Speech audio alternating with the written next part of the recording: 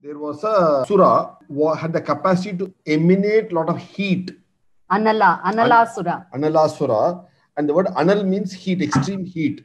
In one of the legends, it's that Ganesha had sort of devoured the Asura. So he vanquished him by devouring him. And which is why he was very hot. Tapa. So he became very hot. To cool him down, what the devotees saw the Devas brought this particular grass which was there and kept it on his head, and that cooled him down.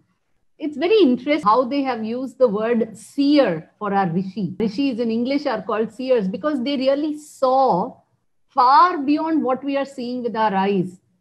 They saw much beyond, and they have tried to give it forms and symbolism. So this symbolism of offering this grass, Ganesha devouring this Anala heat and all of this Asura and all of this, it is actually portraying so much more. And to understand what they are really portraying is where we need masters like Sri Aurobindo and so many others who have come in this hoary tradition of India, of this land, to guide us to understand this symbolism. Otherwise, we get caught in the ritual. We'll get caught in just plucking the grass and offering it and not really understanding why we are doing it, how we should therefore shape our lives going forward.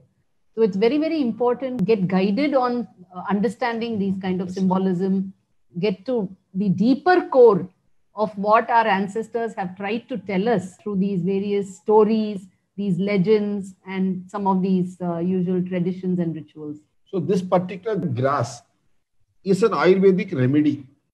When the body gets Ushna is heat. So there is this particular, it's like a decoction, what you call as Kashayam in Ayurveda. Today, it is often had, the juice of that grass is also drunk by people. By people to sort of soothe the body, cool the body down.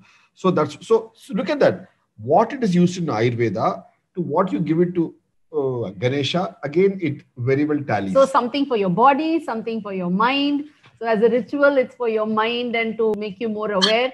Also as a juice, it does bring in the same kind of benefit to your body too. It's a big coolant. So when you go for so many coolants today, sharbats, we have forgotten to have this particular coolant to the body, which is a natural coolant. Today you put coolant inside a car for the car not to get heated up. But we forget about ourselves. That is inanimate. This is animate. This body is animate. We can use this coolant to cool ourselves. So if the body is cool, the mind is also cool. When the body is heated, mind is heated.